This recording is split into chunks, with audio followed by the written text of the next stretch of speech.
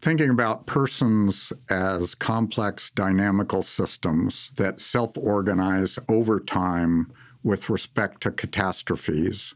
which are basically just situations that we meet in life that we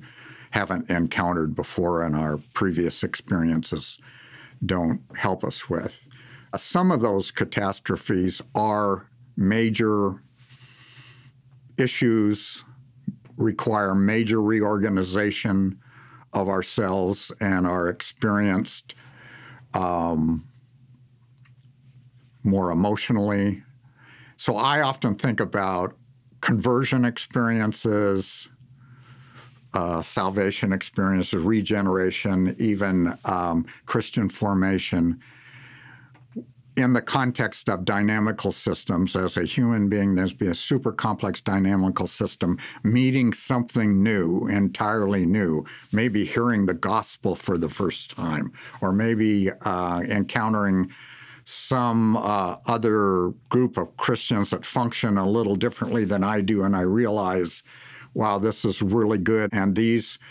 are basically catastrophes in the same sense that force major reorganization of me as a person in order to adapt to what I now know to be the case or what I've experienced. And so that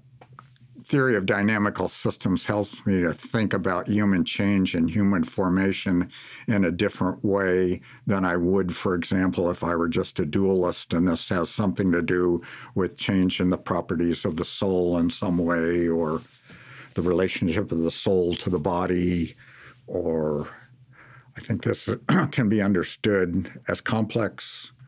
systems as humans are. I think these can be well understood as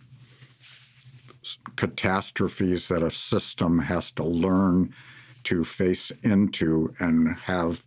implications for the organization and reorganization of the person as a system.